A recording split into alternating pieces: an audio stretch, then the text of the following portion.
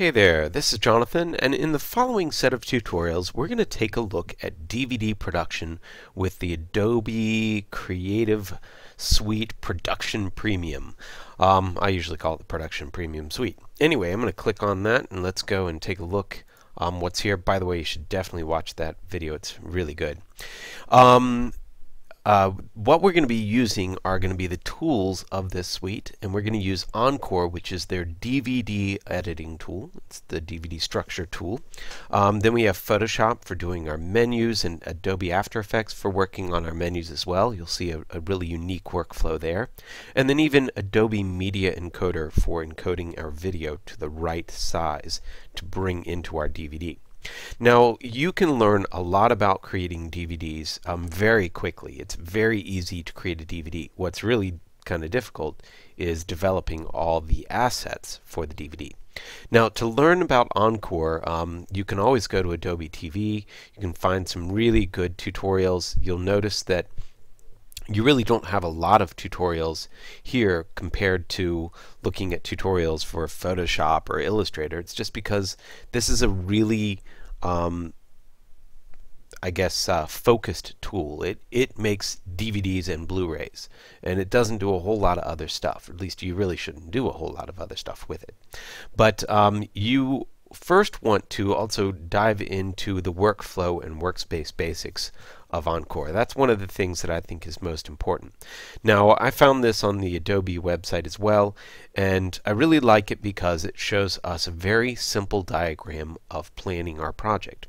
And you'll see that we have these menus right here, and then we have timelines. And that's basically all you get with Encore. You get timelines and you get menus. Now, menus are all the things that you come to where you can interact and you can go to the next page, the previous page, or you can open up a video and play it. A video is something that you just watch the video, and when it's done, you have to have something else that happens. When it finishes, like you'll see this video here, it can go back to the main menu that it came from, or it could even possibly go to a next video and play a series of videos, like a playlist. Now, when you have a menu, you can link from any menu to any other menu, and you can even link to a menu set, which is basically just a bunch of menus together that act like maybe information screens. Maybe you find out information about the actors or something like that. But with this basic structure of just menus and timelines, you have a lot of interactivity that you can do with a DVD. Now, you can find out more about the different tools, I guess, or how these flowcharts look by actually using the tools built into Encore, and that's called the Flowchart Tool. Now, the problem with the Flowchart Tool, though, is that you have to bring all the assets in before you can actually see the results of this tool, because you have to link everything together. But there is one thing that I want you to notice. The very first thing that we start off with is the DVD itself, and that says this is the first play. So the very first thing that happens is that this is going to go to the home menu. Then I have 1, 2, 3, 4 buttons on the home menu, and that's going to link to movie 1, movie 2, movie 3, and movie 4. Now, at the end of movie 1, 2, and 3, and 4, it looks like it's going back to the home menu, but it's kind of not, you know, it doesn't look that way to me. I'd rather see a little arrow that goes back to that. Or just, you know, just goes to that and maybe just a little arrow here that says go back. But it doesn't seem smart for me, for this to have an icon next to it that is the same thing as that. So let's take a look at it in actually in Encore itself. Here's the same thing, first play. This one actually has a video to begin with, and you can see they have a little video timeline icon there, and then this one has a menu icon. But if you look at the two of these, they're the same shape. And to me, that doesn't really make sense. So I'm going to show you a way to draw your icons so they look a little bit better. Now, lots of other people have drawn flowcharts, and this is really what you want to do. You want to create a flowchart such as this before you ever even go into Encore.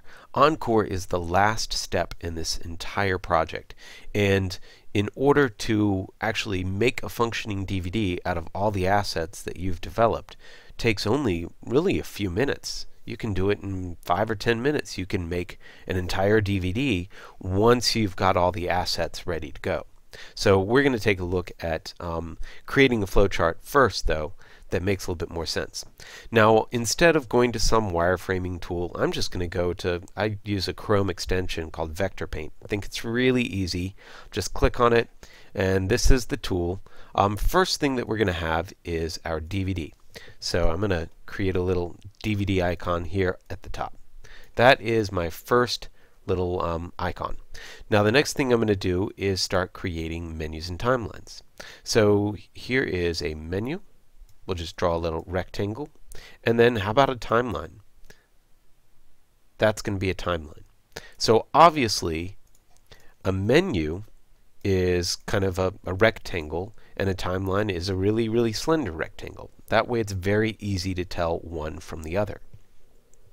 Now sometimes you can actually put an animated background on a menu. So all I do is just add a timeline to a menu. So there you go. Make it the same width just about. If it's not exactly perfect, who cares? But now you can see that it is a timeline that's attached to that menu. And so I know now that that's going to have an animation. Now to look at creating our structure, we've got a lot of different ways that we can do it.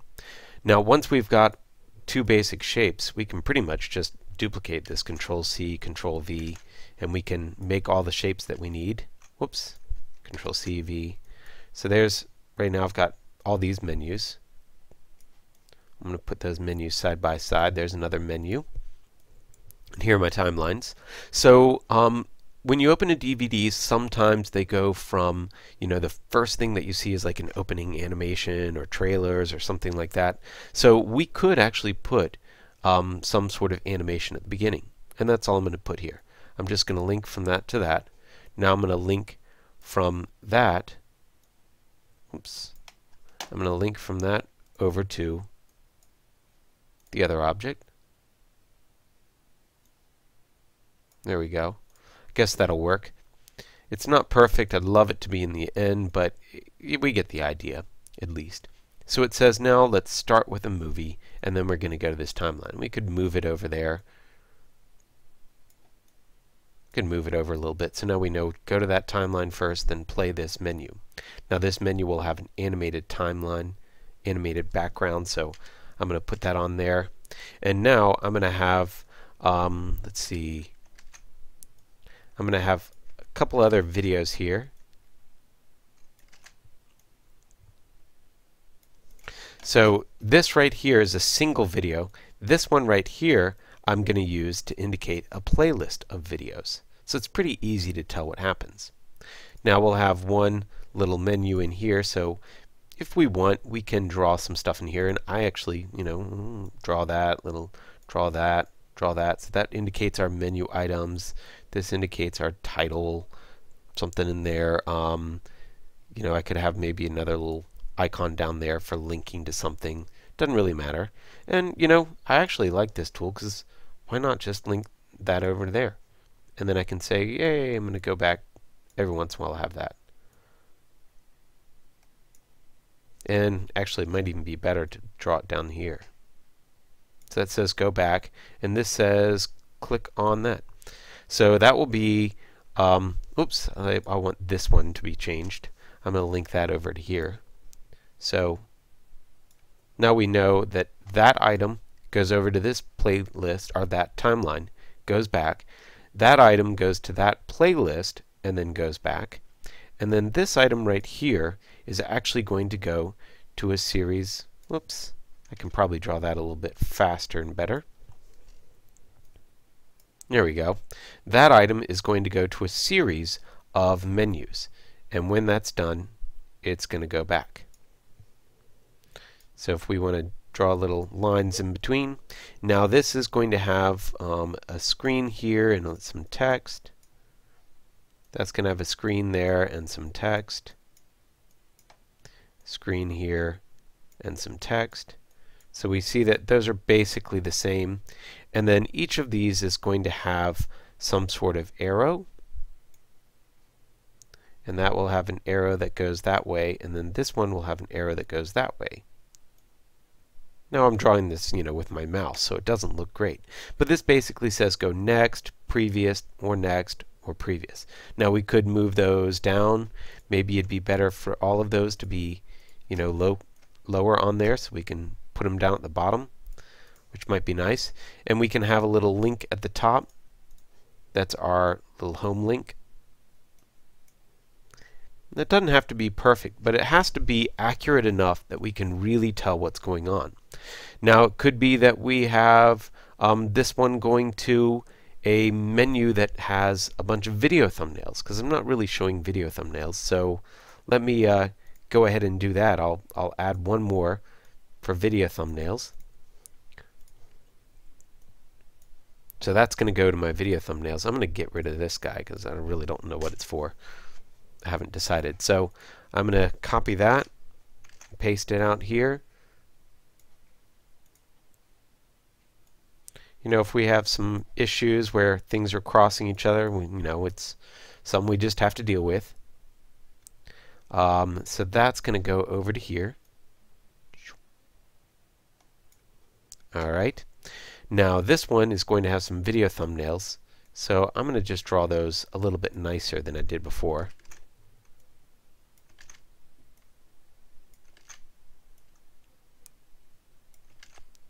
We're used to seeing these on DVDs, right? I'm sure you've seen plenty of these where you have like the ability to click on a scenes or something like that. And now each of these could go to timelines just like those do. Each one could be linked to a timeline. And we could also have one that says play all, and that's once again a playlist. So I'm just using this software really quickly to make a DVD structure and make it more obvious than some of these other flowcharts, because this to me is not absolutely obvious. Now, if the main menu was a better shape and then it had these underneath, that would make sense to me that I could really tell the difference between a menu and a timeline, and that's what I tried to do when I was doing this. So the thing about doing this part of it, the wireframe, is that you know exactly what menus that you're going to create, and you know exactly what assets you need to bring in. You know how many videos you're going to have, you know how many menus you're going to have, you know what graphics you need to have, you know where those graphics are going to go, you know what they're going to do. And that's so important when you're going into creating a DVD. I mean, absolutely essential. So look into this a little bit more. You might want to go ahead and go through the Encore videos just to help you understand how it works, and then go back and plan a DVD. Now the DVD we're going to be planning is a very simple movie trailers DVD. So we're going to be doing that in the next tutorial. So stop here and take a look at Encore and then go on.